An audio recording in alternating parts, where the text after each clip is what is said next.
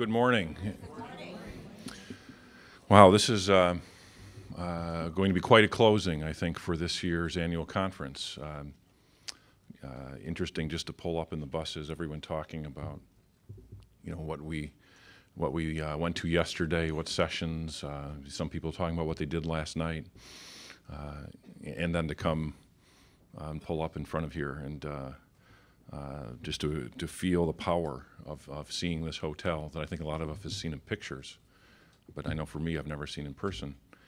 There are a lot of iconic places in America, like Mount Rushmore, the Grand Canyon, the Washington Monument, and some of those are creations of God. Some of them are memorials to other people who have done amazing things.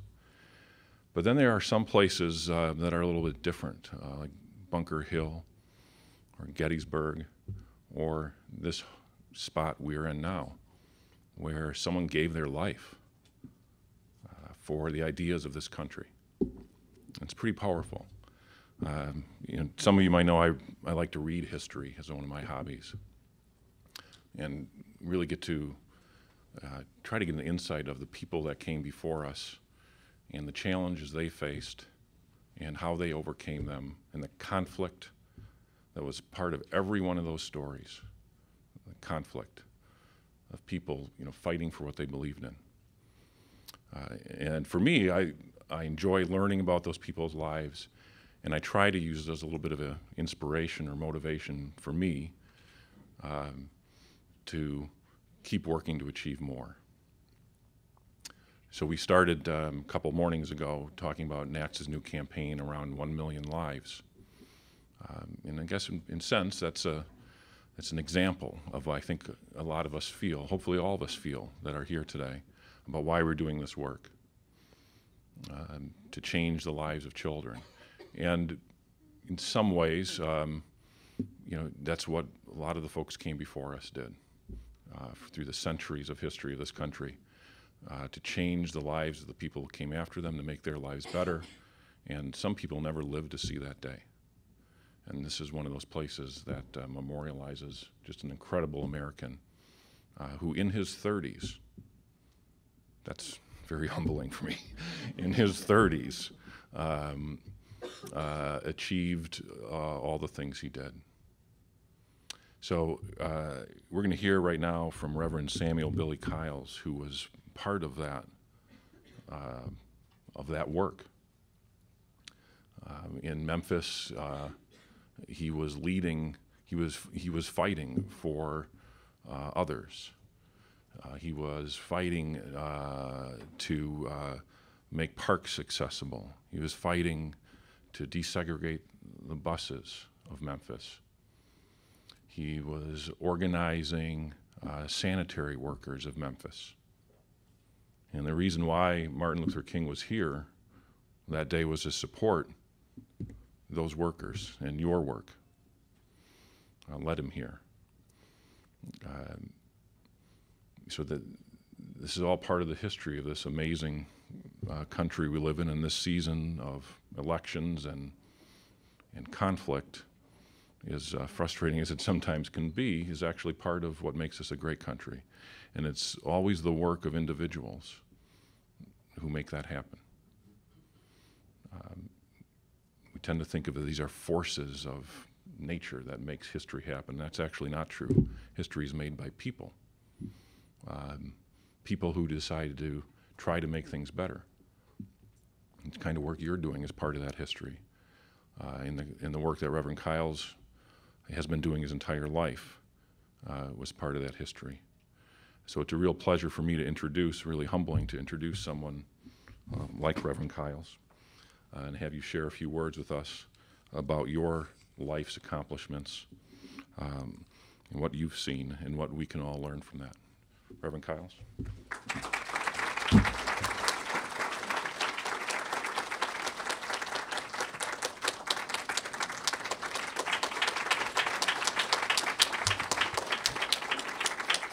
Thank you so much. Thank you so much. Let me express to you how delighted I am to be among all these wonderful teachers and wannabe teachers. And I want to thank you for coming to Memphis and for letting the Civil Rights Museum be a part of your activities. Now, I sound like I'm a horse, but it's so cold out there, not in here. I was seated out there on a stool, and when people come by and they see the film, and then they say, one lady touched me on the shoulder, and I turned, and she said, "Oh my God, I'm sorry. I thought you were one of those wax figures."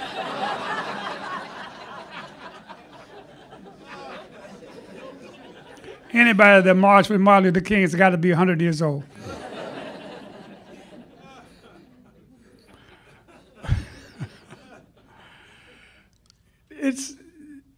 It's working. My youngest daughter is teaching at a charter school in Washington, D.C. And she loves it. She's bound by it. And today happens to be her birthday. She was one of the Memphis 13. There were 13 black children who integrated the schools in Memphis, and she was one of them. And I said, all this is coming together. They're coming together rather rapidly because they told me I had 10 minutes. Now, you're going to give a black preacher 10 minutes with a microphone in front of him. I might sing me a tune before I leave. Teachers are so special. They're just so special. The minds of our children are being brought together. 13 young children. I can remember what happened. I can remember the police. I said, I don't want the police coming to the house. There were 13 little black children going to school for the first day, going to public school for the first day. I said, I don't want dogs and guns and all that. Excuse me. We wanted to make sure that we didn't get into a Little Rock situation. Little Rock's opened with people who were pretty much what they were going to be already. Seniors and juniors, they were already what they were going to be. 5-year-olds just play with 5-year-olds. They do 5-year-old stuff. And so we missed, thankfully. We didn't have to bring out any guns or dogs or anything of that sort. And here I am speaking to a group. That's my oldest daughter. I don't know how old she is, but. And then here I am with all these wonderful people on her 50th birthday. It's been a long time. I'm just really getting wound up now, y'all. But who knows, the mind of a child, the mind of these children. You're dealing with the minds of the children. It makes you so special. It makes you so special. Martin Luther King was very concerned about what was happening with the children. And so we are just pleased. We're beyond pleased. We're happy and pleased that you're able to share these few minutes with us. I had the privilege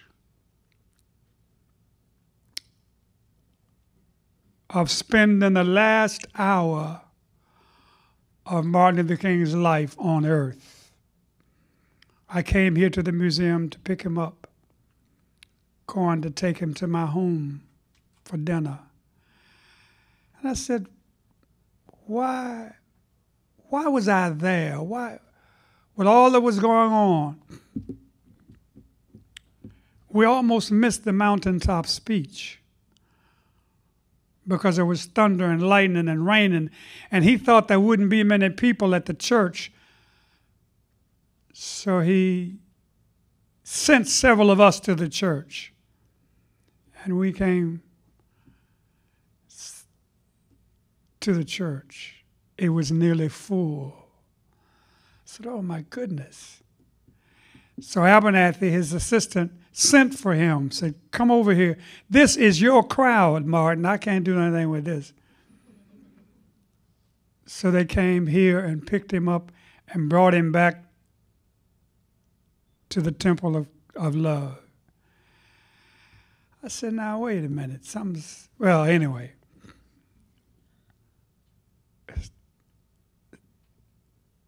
It's not that it needs to be long. It just takes a long time to make it short. So when I came over here to get him, the next day, I came to get him. And we spent that last hour. The press wanted to know, well, what did you do? What did you talk about the last hour? I said, we talked preacher talk. I said, what's preacher talk? I said, whatever preachers talk about is preacher talk. And we went on like that. Then we had Jesse Jackson was in the yard. Abernathy was in the yard, no, still upstairs. He was in the room. Abernathy was. He said, okay, how are we going to handle this? He said, Jesse, you're not dressed for dinner. Jesse said, I don't need a shirt and tie. I got an appetite. That's all I need. He said, I want you to meet my band leader. So Martin was leaning over the railing to meet the band leader. I turned to go as easily as I could. I turned to go down the stairs. The shot rang out. Kapow! I looked, and he had been knocked from the railing back onto the floor. It was incredible. I was doing what needed to be done, but I didn't have any consciousness of it. And so, what do we do? I ran in the room to get the phone to call the ambulance. The operator left the phone, the switchboard. She just left it. And you had to use the switchboard to use a call, to get a call. And here they were, running, police, running, trying to get to Martin Luther King, lying on a cold concrete floor in Memphis, Tennessee. Why did he come to Memphis? To help sanitation workers. That's why he came. With all of his skills, all the things he could have been, all the things he could have made of himself and of others. Why did he come? Here he is. All of this education, all of the things that he's able to do and he has been able to do. All of that comes together. And we held fast. The operator came and saw him lying on the floor. She had a heart attack, and she died a few days later. All of this is going on. Hold fast to your dreams. Langston Hughes says, for if dreams die, you are like broken winged birds that cannot fly. So hold fast to your dreams. Why was I there? Of all the places I could have been, all the places he could have been, we were going to my home, but we never got there. Never got there. Hold fast to your dreams, for if dreams die, you are like broken winged birds that cannot fly. Hold fast to your dreams of more acceptance of charter schools. There's a picture of us pointing. I hollered to the policemen as they were coming, call an ambulance on your police radio, Dr. King has been shot. And they said, where did the shot come from? So we are pointing, I'm pointing, Andy Young is pointing, and someone else. We're pointing. I'm doing what needed to be done, but I was doing it perfunctorily. Just doing it. So the police came and the ambulance came and they took him to the hospital. I told them what hospital to take him to, and they did. Hold fast to your dreams. For if dreams die, you are like broken winged birds that cannot fly. There was so much blood gushing from the wound in his face. We held fast. They said, we will shoot this dreamer and see what happens to his dream. I am the witness. You will see some of the witness this morning in film. Hold fast to your dreams, for if dreams die, you are like a broken winged bird that cannot fly.